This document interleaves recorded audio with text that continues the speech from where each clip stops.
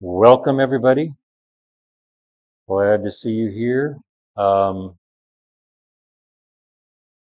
Another Sabbath at the Seventh-day Baptist Church of Phoenix, Arizona. And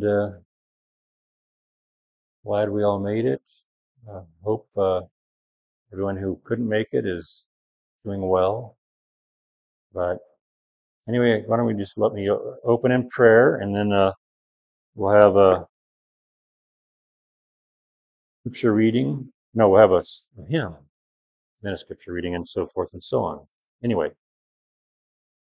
our Father in heaven, we thank you so much for, well, everything. For you being who you are, and for you doing what you do, and for giving us your Son, pay the ransom for our eternal lives. And I just thank you for giving us each other to minister to one another here on earth, and to go out and you know preach your word just out of love for you. Anyway, just like to ask you, first of all, to please be with a couple of the people that couldn't make it here today, Jay and Linda. Please, put your hand of healing on them, help them get better so that, we can see them next week or as soon as possible. I'd like to ask you to keep everyone else who's not here, keep them safe and in your sight. And I'd just like to ask you to come here among us today, and your Holy Spirit, and just fill us with your love, and let us worship you in your name, Jesus. Amen. Okay, so I guess first hymn is, who's doing hymns? Oh, you are? It's you or her? Okay. Hymn, Let All Things Now Living. Everybody. Today, our scripture reading is Matthew 28:18 through 20. And Jesus came up and spoke to them, saying, All authority has been given to me in heaven and on earth. Therefore, and make disciples of all nations, baptizing them in the name of the Father and the Son and the Holy Spirit, teaching them to observe all that I commanded you. And lo, I am with you always, even to the end of the age. Let's pray together. Dear Lord, I thank you for bringing us together. I pray that you would be with us, give us eyes to see what you want us to see and ears to hear what you want us to hear. Be with Leland. Let everything go according to your will. Be with those who couldn't be with us today. Keep everybody happy and healthy, if that's according to your will. And please put your healing hands on all of those who we love and those that we do not know. In Jesus' name I pray. Amen. All right, so I remember when right after Pastor Daryl was gone, we were shortly after that we were talking about who's going to be doing scripture reading. Is this getting feedback? Anybody hearing any feedback? Okay. Um, and we were talking about who is going to do the sermons and when, and we three of us would rotate, and one of the three of us mentioned that, well, when we were talking about what style of sermons we all do, and he said, the one thing I just don't like is when someone steps up to the pulpit and basically does a book report.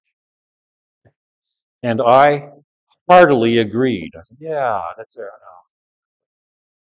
So it's kind of ironic that I'm standing here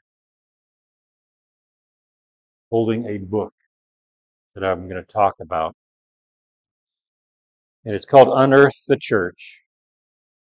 And it's by someone called John Mark Kaminga, which I think most of you over on this side know him personally, probably. I'm not sure if I've met him or not. but he's a Seventh-day Baptist pastor in West Virginia. And I found out he was published his book, so I got it and I started reading it. And I thought, you know what, I'm liking this. You know, I don't know what any of the other of what you know about John Mark, or whether you agree with most of his, theology or whatever, but I was liking this. And I decided I'm going to do my next sermon about this. So here I am, pulling the book up. But I'm not just going to not just going to page through and go to each tab I put in there, but I will also do that, although I probably won't get to all of them. But first, I wanted to tell you a story, a true story, about an experience I had when I was pastoring a church in Lake Elsinore, California for a short time. And I went to pastor's conference that year. And I tried to remember the name of the guy that had been asked to come and speak there at the pastor's conference. He was not a Seventh-day Baptist, but I don't remember if he had written, I think he had written some books about, basically about, not so much about church growth, but about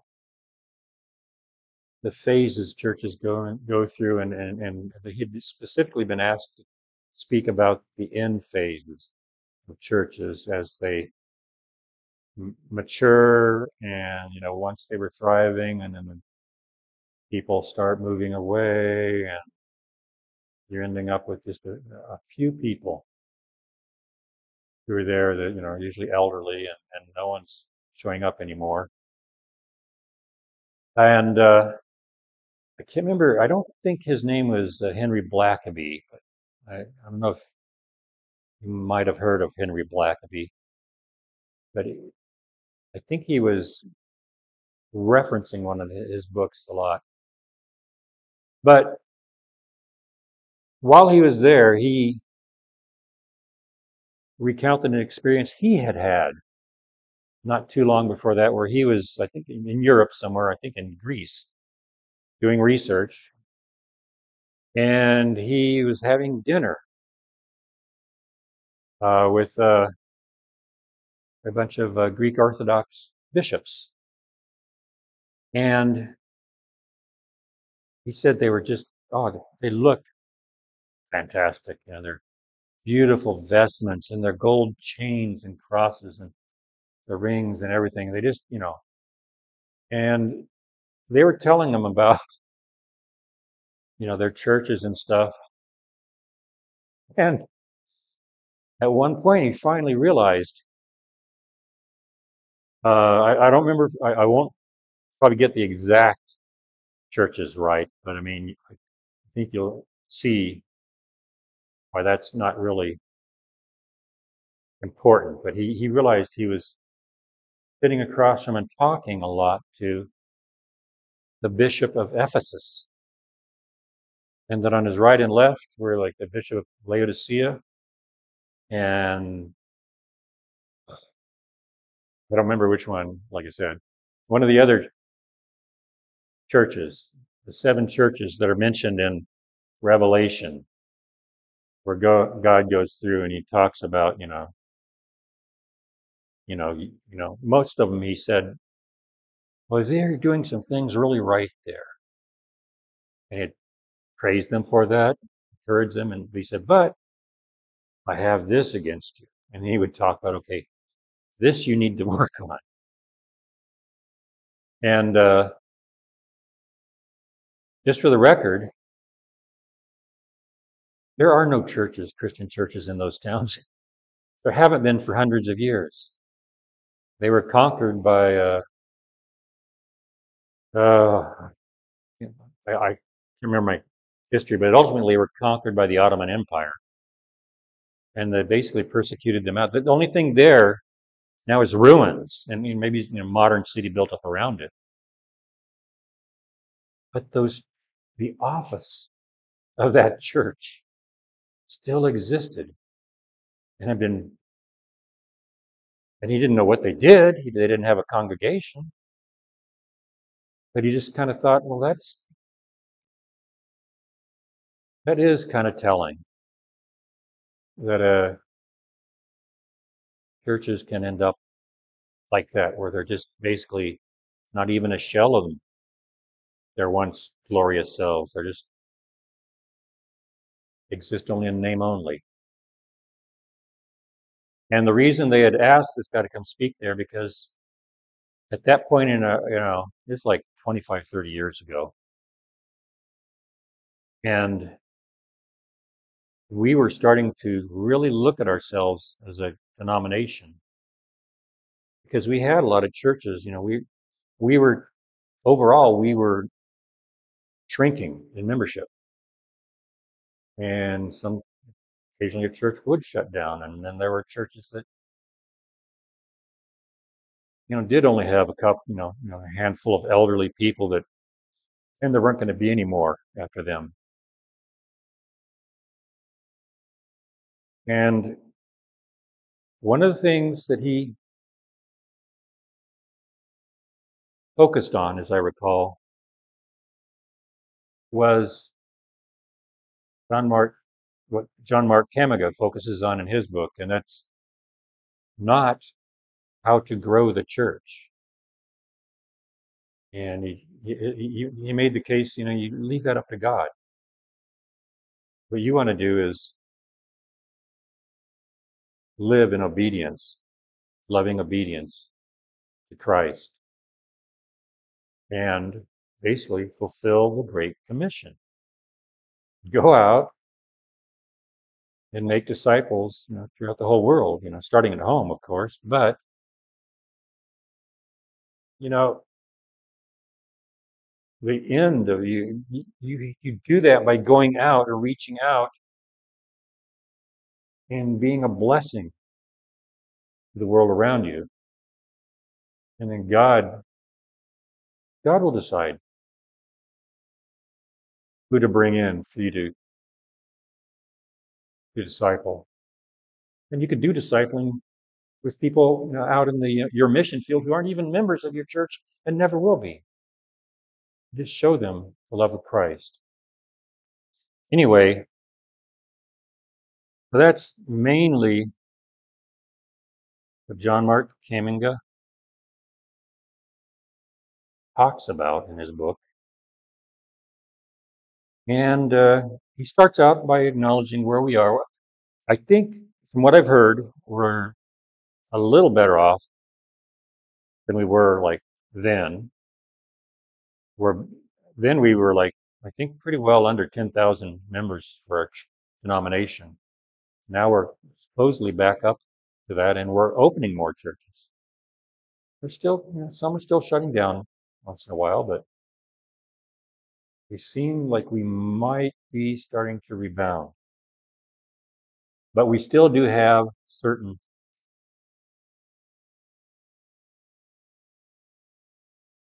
issues, certain phenomena that they don't really apply to us yet, because we just started. We haven't built up to a thriving congregation yet. But a lot of their churches are churches that are not still growing. He said, you can look out and you can see that the parking lots and the pews just are a lot emptier than they used to be. And this is basically true of all churches, because the Christian church is declining in America, still declining. There aren't that many 18 to 34-year-olds. He said like about 14% is the average most churches. There are lots of folks in the 65 plus range in the church, like 40 some percent usually. Pastors are getting older, an average of 57 years. And here's the ones that struck me because these weren't statistical observations. Not all of them were statistical observations, polling members of the church, but 52% of the non-church believe pastors aren't trustworthy. 44% of millennials believe the church is judgmental. More than half of millennials believe the church is detached. And so it kind of defines the mission field there. And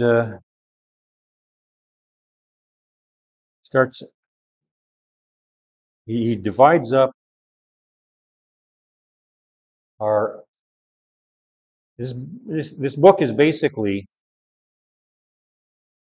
to help us figure out where we are, where we ought to be, what we should do. One of the things I like about this book, he doesn't give that many answers. He gives us questions and gives us ideas, what to look at. And he kind of divides it up into the two major parts are, okay, first go outside the church and look in from the viewpoint of the people outside the church. Then bring that back into the church and have a good hard look at where we are and look out. And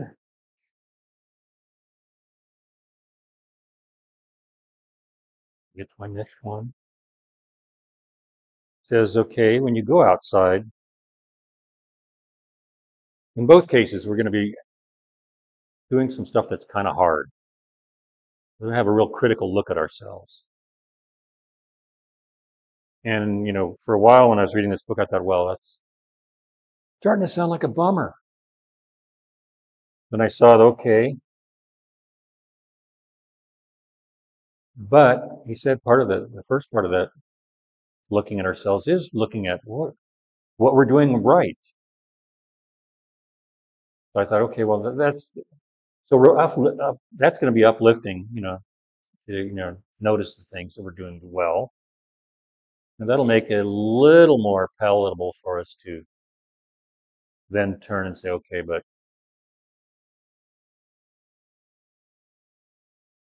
what are we not doing well? Some of the questions he said we need to answer are: what does the mission of your church appear to be to outside of our observers?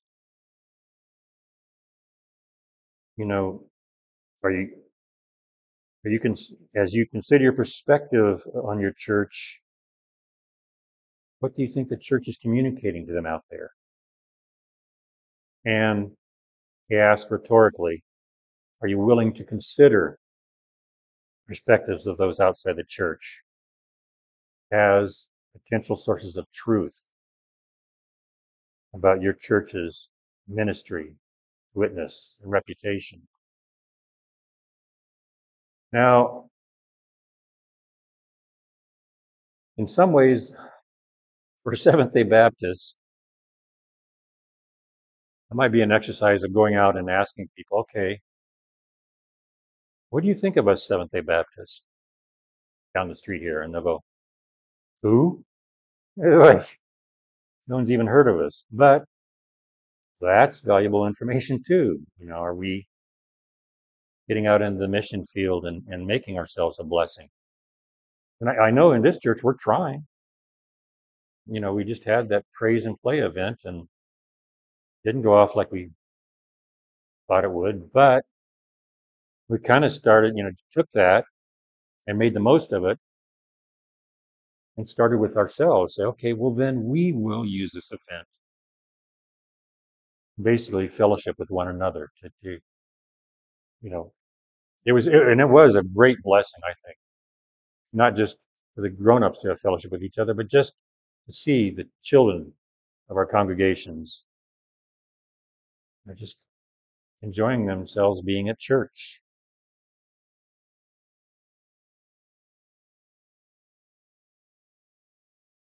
He also has 3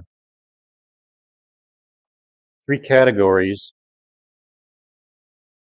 of, I guess you could say, he says, because of the objects of it and evangelistic work. But it's, not objects, it's people. Those who have never heard of Jesus, I don't think there's that many, have never heard anything about Jesus, but there are a lot of people out there that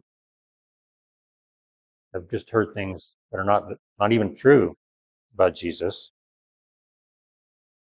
Those who have heard about Jesus and rejected him, and those who have come to know Jesus and then walked away from him. And he thinks we should concentrate mostly on that last one.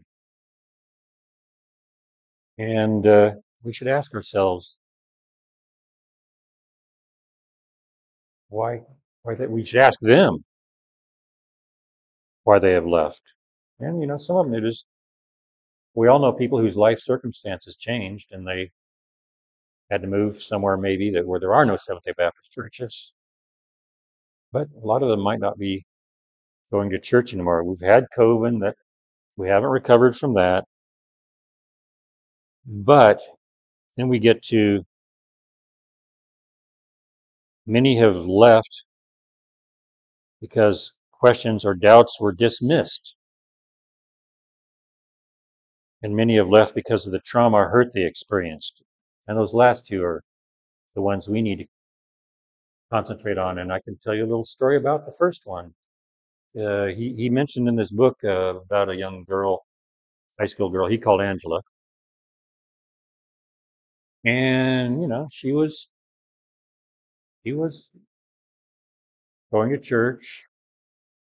But, as kids start growing up, they start asking questions. They want to know answers. And uh, in her case, she didn't get answers. She kind of got rebuffed for, not having enough faith. And that's something that kind of for a while I let keep me out of the church. I remember in high school, I was dating a girl she was a Christian. So I went with her to things like, I think they call is it Campus Life or Campus Crusade for Life? The high school version of it. And we would go to visit different churches in the area, some in our hometown, some up in Denver. And like on 2 or 3 occasions, like I remember at the place up in Denver, the guy gave a presentation and said, anyone who has any doubts, misgivings, come and talk to me afterwards. He invited us to come ask questions. So I did. And I asked the big question on my mind was, like, well, you were giving us all this teaching out of the Bible, but how do we know this is truth? And he kind of looked taken aback that anyone actually would take him up on the opportunity to ask him some hard questions. And, I was just talking to him. I wasn't in front of the whole group. They had moved on to snacks or whatever. And all he would tell me is, well, if you just pray about it, God will give you the assurance that it is true. Didn't give me any evidence, talk about anything like that. Another time, in our hometown, the church that sponsored this youth group, they had some itinerant, he was kind of a hippie preacher, looked pretty rough. Later I got to thinking, when Charles Manson became famous, I thought, that guy looked like him. I don't know, maybe it was, I don't know. But he did a big presentation out of the Gospel of John, and he did the same thing. He asked people to come up and ask questions, and I came up and asked him, well, this is great, but I mean, how do I know this is, accurate? I don't know it's truth. And it's historical. And he kind of got on my case, started to get kind of scary. And the sponsor of the youth group kind of dragged me away from him after a while because he was like, all I can tell you is just read this again and just pray about it and you'll know. So we have to be aware of that. I don't think we have to worry about that in this church because some of us are into, finding the answers to the hard questions.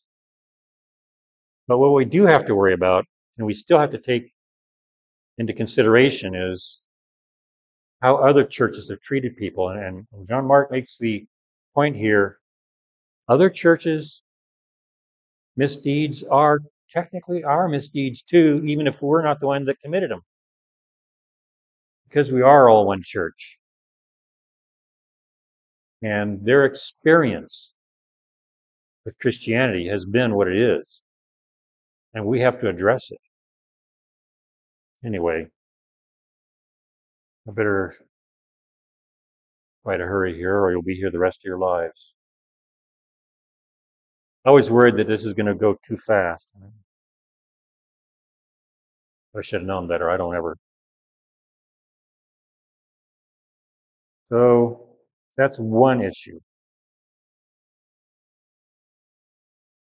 And we take, what we learn from people that looking in at us, bring it into ourselves, and now ask us those same hard questions about ourselves. And this could get a little dicey. I thought, like people get defensive. I mean, even if it's not personally about them, it's about our church. But he also tells us we need to look into our own hearts, and that's hard. How do when I look and see, like, yeah, in my own life, have I hurt people? And I had to, I was able to, I was taken aback about how easy it was for me to think of ways that even if it was unintentional, I was not there for my brothers and sisters in the church. And I mean, in a couple cases where they left the church. I mean, I didn't chase them out or anything. I won't take responsibility for that, but I wasn't really there for them the way I should have been. And I've had that happen to me. So when it happens, we've got to look at it.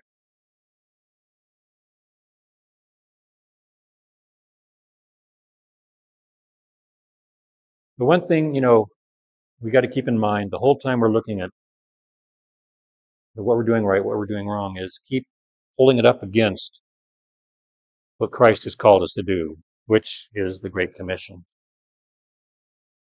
Because we can get distracted.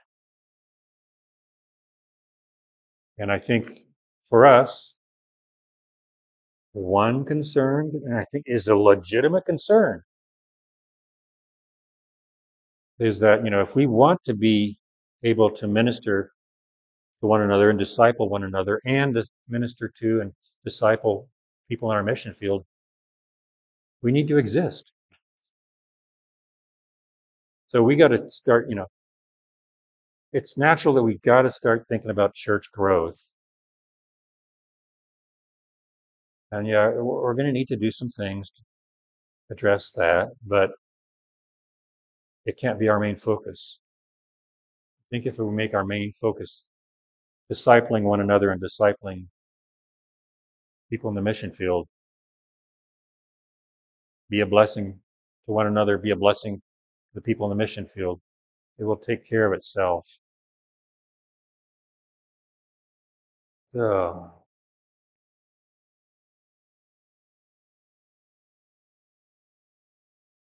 like I said, I'm not going to have time to address all of these.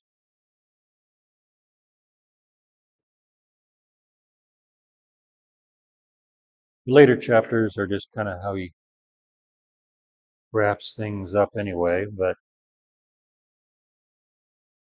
I did want to share one thing with you.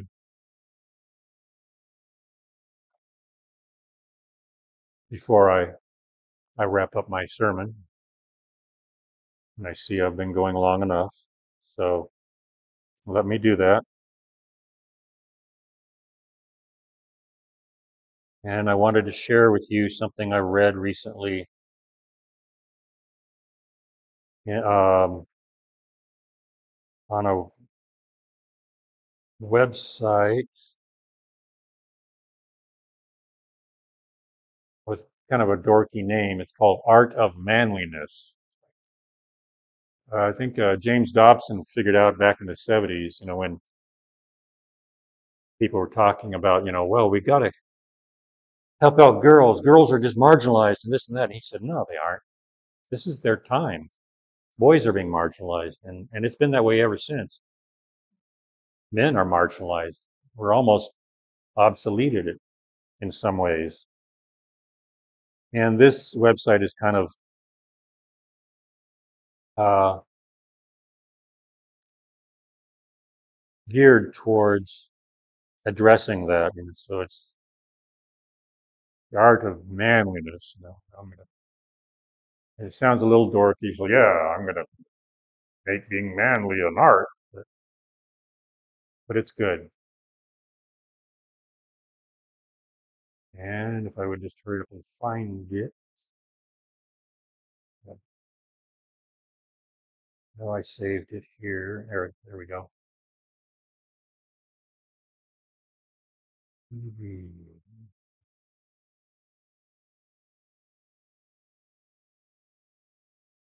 And this is an excerpt from a book called The Emerging Revival. It was published in 1946. And I had to go online and say, oh, what? Really? There was a revival starting in 1946? So I had to order this book. And it was used. It was the 1946 edition. So I ordered it. It was cheap. So I ordered it, even though I'm unemployed, right now.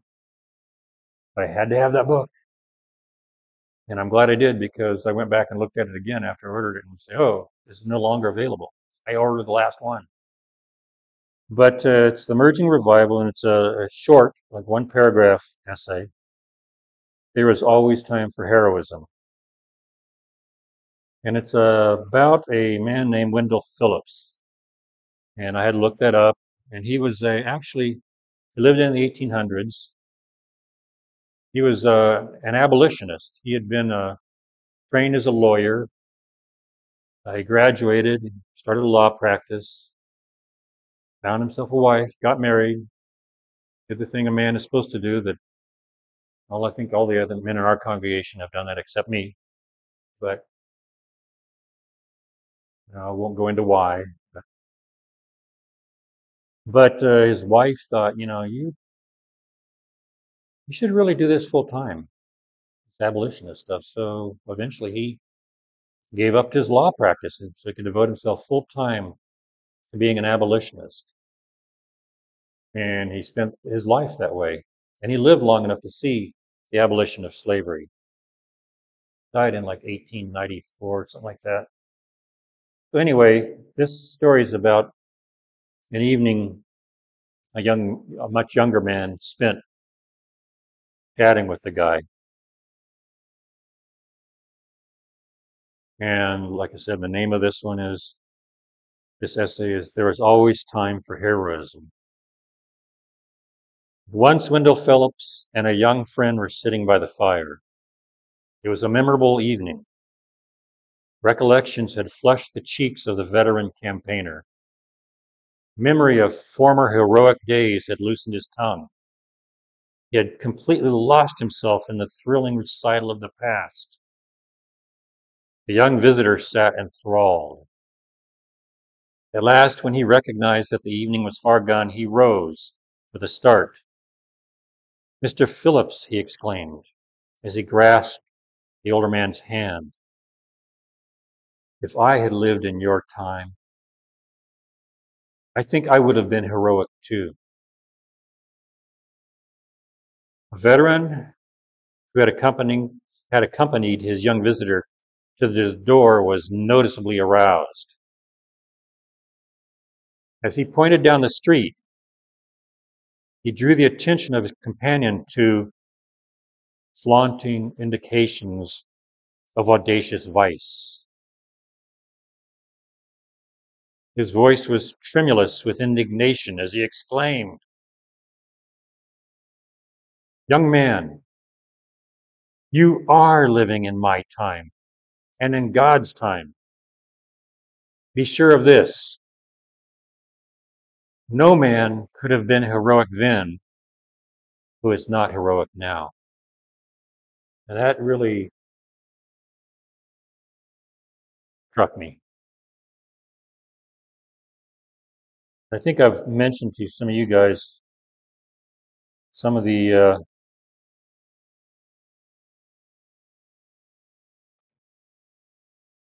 flaunting indications of audacious vice I've seen in this neighborhood, between here and the neighborhood we're moving to. The world is in a desperate state, and it's getting worse. And we need to be heroic because our witness, our discipleship, our ministry is desperately needed to give people some hope. And I see the world out there, you know, discouraged, they've lost touch with our own history. They're in a state of despair. So, and that's one of the reasons that this